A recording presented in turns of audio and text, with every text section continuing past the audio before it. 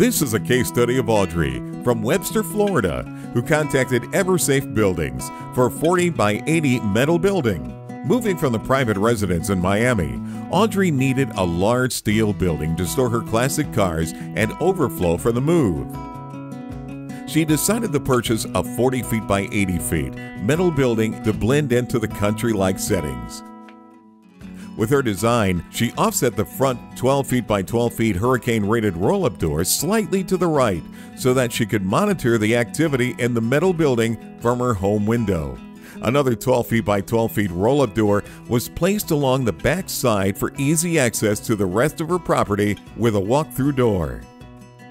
Audrey wanted her metal buildings to be surrounded by trees to help camouflage the building on her property.